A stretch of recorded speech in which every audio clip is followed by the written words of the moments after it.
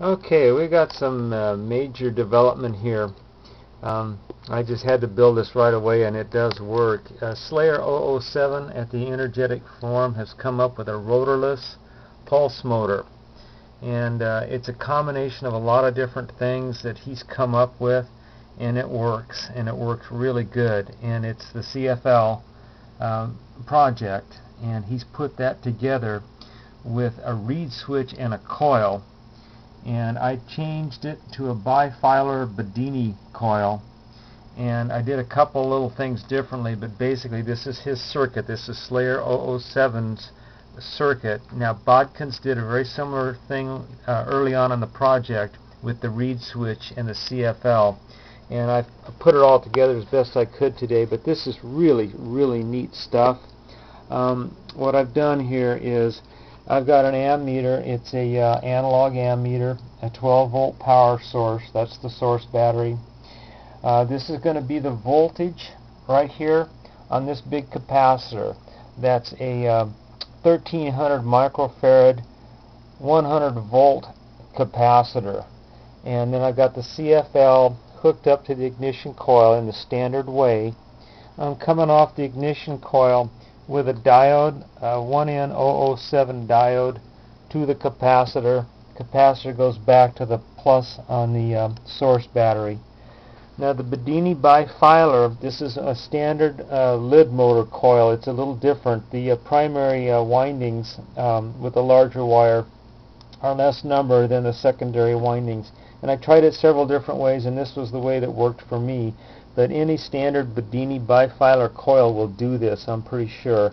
Just come off your secondary coil with a bridge rectifier, and then you go right into a capacitor or another charge battery. So you've got dual charging going on here. You've got charging coming off your ignition coil, and you've got charging coming off of your bifilar Bedini coil. Now the way this is triggered is with a reed switch.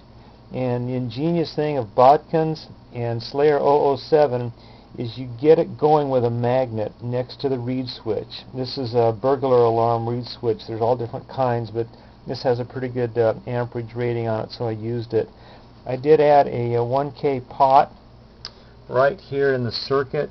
He called for a 220 ohm resistor.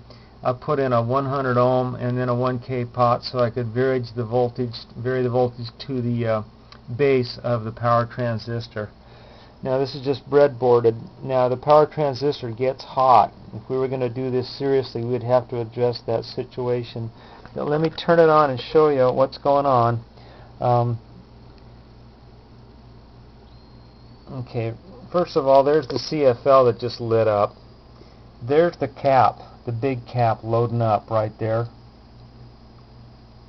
Now I have this night light turned off right now. What I'm going to show you is the standing voltage on that cap when I put a load on it.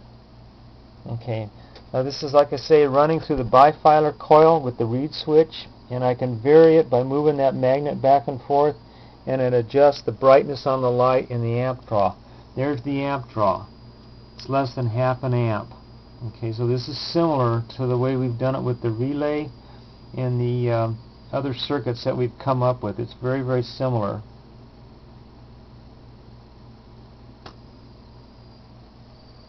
Okay, I'm going to turn this off now. There's the voltage on the cap,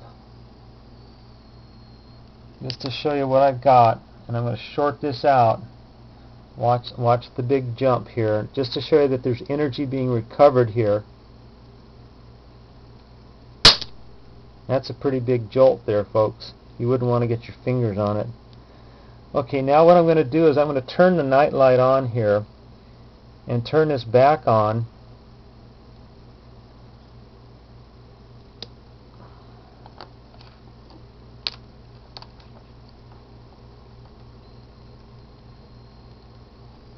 Okay, there goes the get this set up here.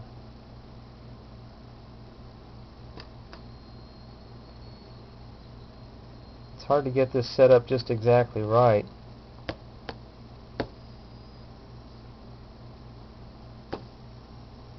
Because we're using a magnet. And there's the night light. and that'll hold at about 30 some odd volts and just stay there. So I've got a standing voltage on that cap at over 30 volts, which means this ignition coil is pumping juice out of it. And there's my amp draw, less than half an amp. Now what's coming off the back of the Bedini here, I'm going to connect this here, is that. That's the back coil on the Bedini. Okay, so I've got stuff going on two different directions. I've got a collapsing coil that's energizing a coil on the Bedini coil. I've got the ignition coil here that's firing off energy into that cap or another battery, and that's the standing voltage with that nightlight illuminated, and I've got a CFL lit, and that's all happening at less than half an amp on a 12 volt power source. So anyway, this is really, really neat stuff, and I credit Slayer007 and Bodkins, and of course you have to credit Emoteep and Dr. Peter Linderman for getting us all started on this. And this is an amazing project that we've gotten involved with here. And one last thing, if I can get this to keep running here, I found a new toy. It's a Christmas tree light tester. And this little guy here actually is like those neon testers for high voltage, and it'll show you a high voltage on this thing if it gets close. And I'll show you on the wall here what it looks like. See, that goes off if I get it close to the wall source.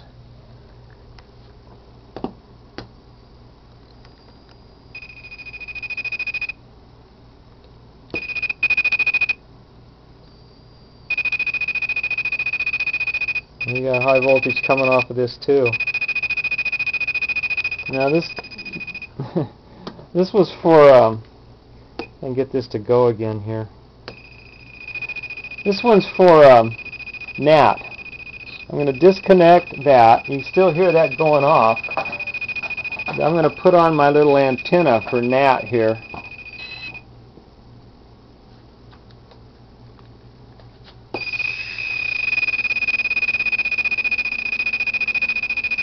And this will go all the way across the room when it's running. You can hear the speed of that. So anyway, we are transmitting some electricity here, folks, or magnetic waves. I'm not sure what it is, but this is all real neat stuff. And that's the latest.